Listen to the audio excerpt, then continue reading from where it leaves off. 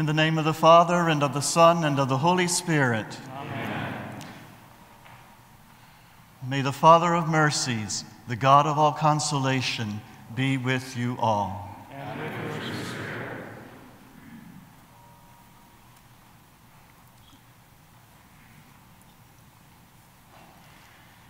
In baptism, William received the sign of the cross. May he now share in Christ's victory over sin and death.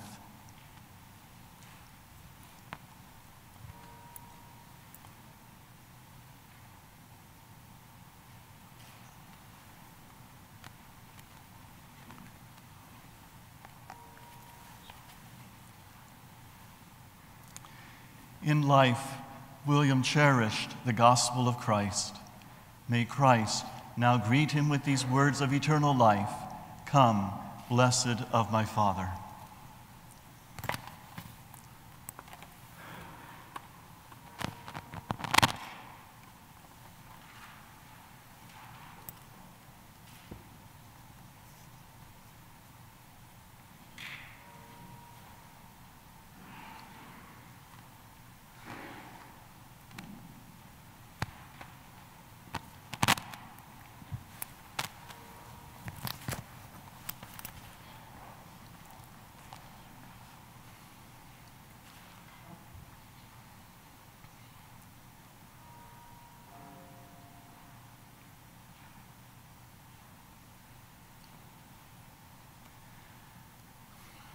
My brothers and sisters, we believe that all the ties of friendship and affection which knit us as one throughout our lives do not unravel with death.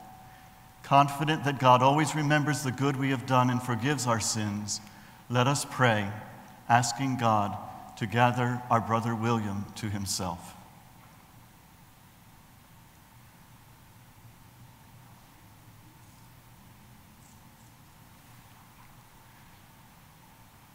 Lord Jesus, our Redeemer, you willingly gave yourself up to death so that all might be saved and pass from death to life.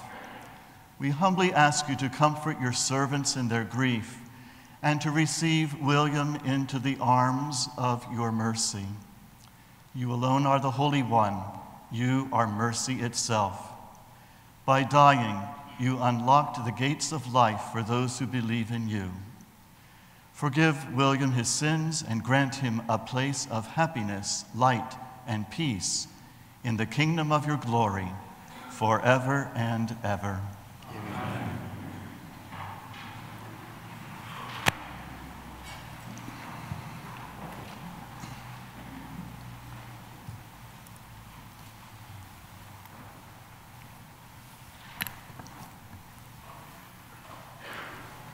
A reading from the book of the prophet Isaiah. On this mountain, the Lord of hosts will provide for all peoples. On this mountain, he will destroy the veil that veils all peoples. The web that is woven over all nations, he will destroy death forever. The Lord God will wipe away the tears from all faces. The reproach of his people he will remove from the whole earth, for the Lord has spoken. On that day it will be said, Behold our God, to whom we looked to save us. This is the Lord for whom we looked. Let us rejoice and be glad that he has saved us. This is the word of the Lord. Thanks be to God.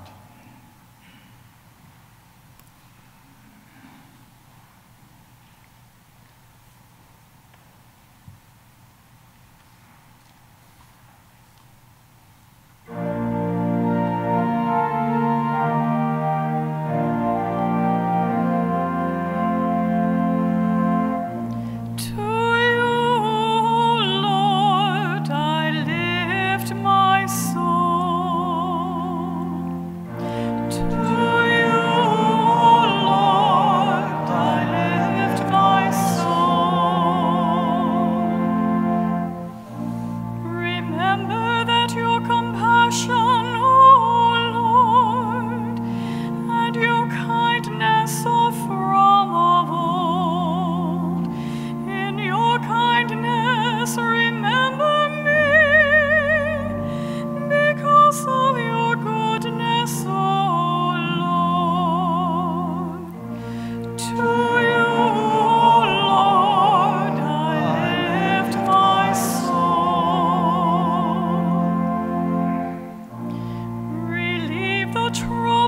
cause of my heart, and bring me out of my distress. Put an end to my affliction and my suffering, and take away all my sins. To you, Lord, I lift my soul. Preserve my life and rescue me.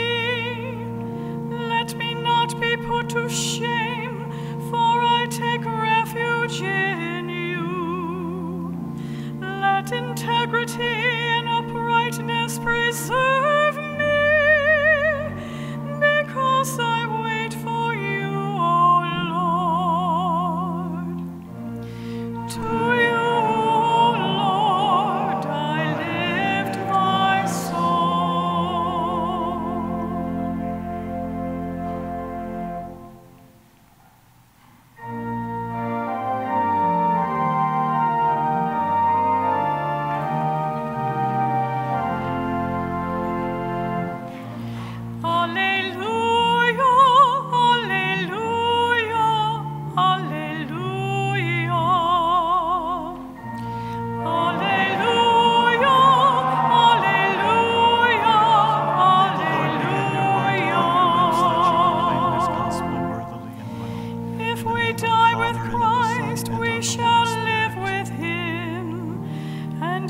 Persevere, we shall also reign with him.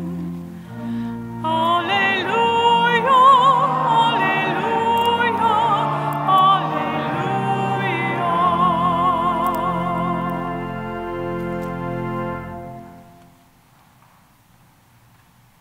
The Lord be with you. And with your spirit. A reading from the Holy Gospel according to Luke. Glory to you, Lord. Now that very day, the first day of the week, 2 of the disciples were going to a village 7 miles from Jerusalem called Emmaus. And they were conversing about all the things that had occurred. And it happened that while they were conversing and debating, Jesus himself drew near and walked with them, but their eyes were prevented from recognizing him. As they approached the village to which they were going, he gave the impression that he was going on farther, but they urged him, "Stay with us, for it is nearly evening and the day is almost over." So he went in to stay with them. And it happened that, while he was with them at table, he took bread, said the blessing, broke it, and gave it to them. With that, their eyes were opened, and they recognized him, but he vanished from their sight. Then they said to one another, "Were not our hearts burning within us while he spoke to us on the way and opened the scriptures to us?"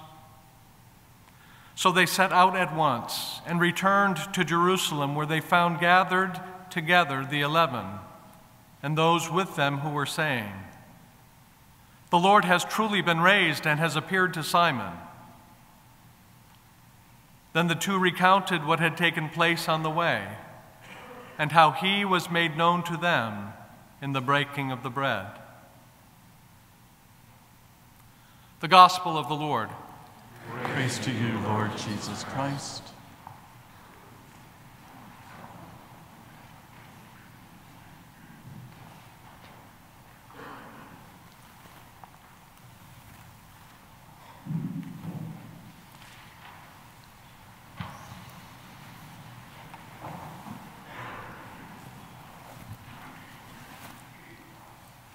Archbishop Laurie, Bishop Jugas, Abbot Placid, my brother priests and deacons, seminarians, friends of Bishop Bill, one and all. We come here on this feast day of Mary, the Mother of God. It seems so apropos for this good man. For it was in a parish by that very name that Our dear Bishop Curlin spent 13 years of his ministry working among the poor. Some 36 years ago, when I was a new seminarian, on a cold winter night, much like tonight, we were coming back from a sick call at Georgetown University Hospital, and he said, let's go down and take a look at the pageant of peace on the mall. So we came down Pennsylvania Avenue, and we stopped there, and we looked at the tree and walked about. And then he said, I understand that new Vietnam Veterans Memorial is going on just down the street. It's being built. Why don't we go visit? And the sun was lowering down below the horizon. It was starting to get dark. We pulled up. In those days, you could park anywhere you wanted on the mall. And we walked up this concrete ramp. It was just mud on the other side. Freezing cold, wind blowing across. And those deep and dark panels, almost onyx black, had been laid side by side. Not all of the 58,000 names were even placed just yet. They were still putting the panels in. We began to talk to the veterans, and then Monsignor Curlin talked to them about their brothers in arms. And they talked about reaching out and touching the names of the men with whom they had served. The sun got dimmer and dimmer and dimmer. And they said, our brothers are coming to look for their names. We can't even see them. They haven't put the lighting along the walkway yet. Bishop Curlin turned to me and he said, let's go. He was a practical man. If you knew him, you understood that. So we went back to Mary, the Mother of God, which was a novena church, which meant we had candles. We had lots of candles. And he had this old brown Bonneville, and we filled the trunk with cases of those 12-day votive lights. Then there were more cases in the back seat. I had 2 cases on my lap. Back down to the mall we went. And the veterans helped us unload the candles, and we lined that sidewalk in front of those black granite panels. Lined them with the candles from Old St. Mary's. And then we lit them. And now there was a pathway of light that extended up across those panels, and you could see the veterans then reaching and touching the names. It was a pathway of light. But it was a metaphor for his ministry and life, because that light was not his. He just gave them the tools to see. It's what he did for all of us. The prophet Isaiah is always looking forward, always promising the people, saying, I know what you've been through, but there's another way. Because on this holy mountain, something special will happen.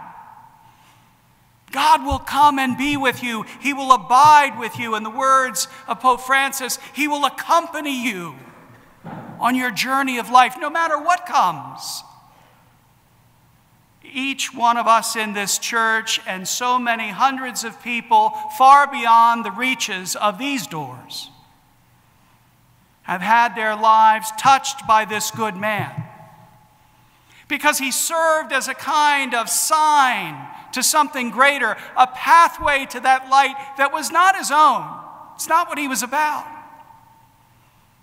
He's always pointing to something greater, something more beautiful. Always with an optimistic tone, always with an underlying sense of joy. This man who lived 90 years, 60 years in the priesthood, never lost his idealism.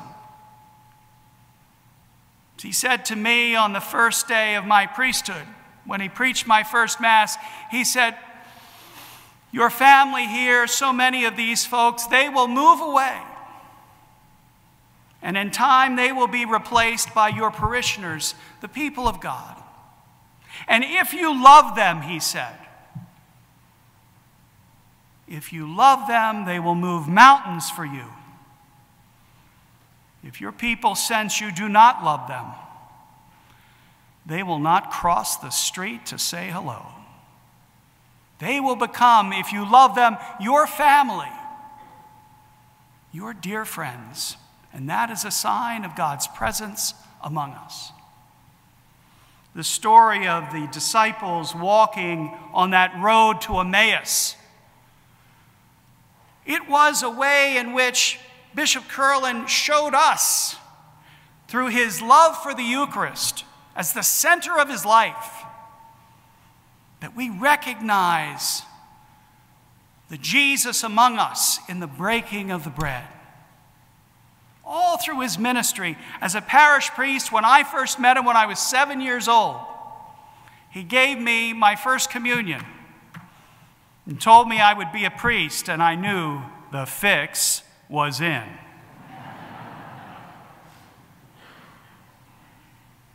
But that kind of idealism, that kind of joyful spirit, that kind of optimism and love for the Lord and the Blessed Mother, it filled our hearts, didn't it? Because he recognized that his role in life as a pastor, whether that was of a church community or a wonderful diocese like this, was to bring Jesus to our hearts, to have us recognize that we walk the earth with Jesus within us. He was fond of that expression of Mother Teresa of Calcutta, who said, heaven does not begin when we die. Heaven begins when we understand that God comes down upon the altar and becomes one with us in the Eucharist. He helped us to understand that it was real, that God's love for us is real, that God's love for us, especially this season of Christmas, is alive. The miracle of the Incarnation is what happened in Bethlehem so many centuries ago, but what can happen in each one of our hearts, and with that presence we can change the world. That's what he did for us. He understood that he was simply an instrument of God's peace. There was a sense in which, and you've experienced this with him, that he accepted us for who we were and then invited us to grow. Even when some of us, my brother priests, were, well, shall we say, diamonds in the rough. He focused on the diamonds and not the rough. He gave us a chance to grow, to understand the love that Jesus had and continues to have for each one of us. You know, we talk a lot today about legacy. We talk a lot about the legacy that people leave when they go to the Lord. His legacy, the legacy of however you knew him, Father Bill, Monsignor Bill, Bishop Curlin, this remarkable man, his legacy lives on. Lives on in the over 200 men that he sent to the seminary as the vocation director in Washington, D.C. Lives on in the homeless women that he helped through his founding of the Mount Carmel House at Old St. Mary's in Washington, D.C. Lives on in the countless souls who were lifted up and given hope and given that light of God's love that we celebrate in this season of Christmas, through his example, through his love for the Lord, through his contagious sense that God's love is real, and that he walks the earth in each one of us, and that it is the Jesus in us that then is compelled to find the Jesus in one another. And so, Bishop Bill, we thank you. We thank you for being that beautiful conduit of God's love and consolation and hope in a world that many times is riddled by cynicism. You have taught us to let the cataracts of skepticism fall from our eyes, and to see this tender and compassionate God in our own hearts and in the lives of one another. And so we thank you. We thank you for letting God's love and his light guide you and to touch our hearts. And we thank you for loving all of us so very well.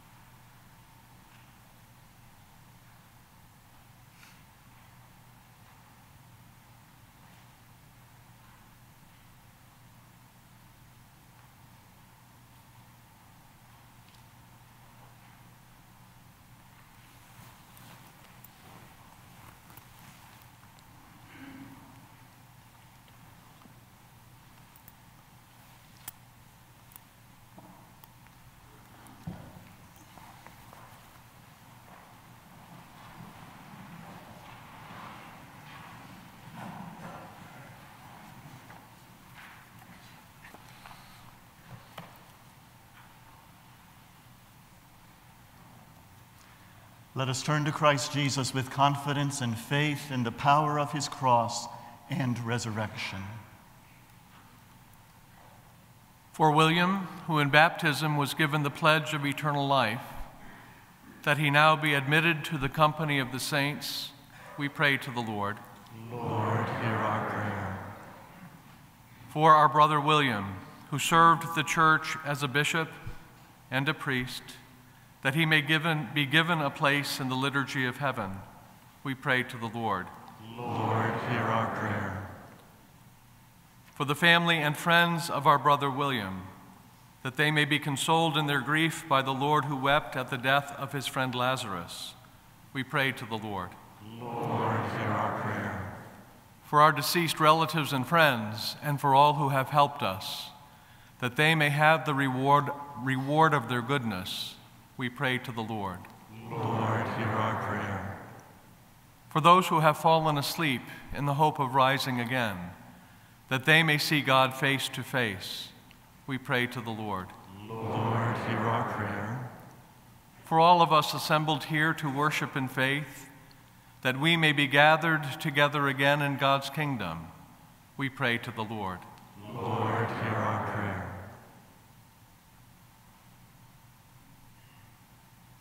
With God there is mercy and fullness of redemption. Let us pray as Jesus taught us. Our Father, who art in heaven, hallowed be thy name.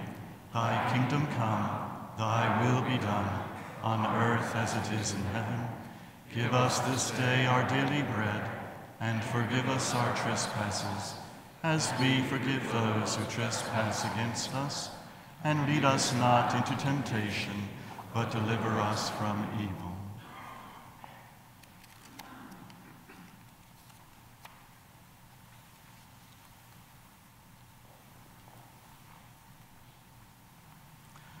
Almighty and merciful God, eternal shepherd of your people, listen to our prayers and grant that your servant William, our bishop, to whom you entrusted the care of this church, may enter the joy of his eternal master, there to receive the rich reward of his labors. We ask this through Christ our Lord. Amen. Blessed are those who have died in the Lord. Let them rest from their labors, for their good deeds go with them. Eternal rest grant unto him, O Lord. Let perpetual light shine upon him. May he rest in peace. Amen. May his soul and the souls of all the faithful departed, through the mercy of God, rest in peace. Amen.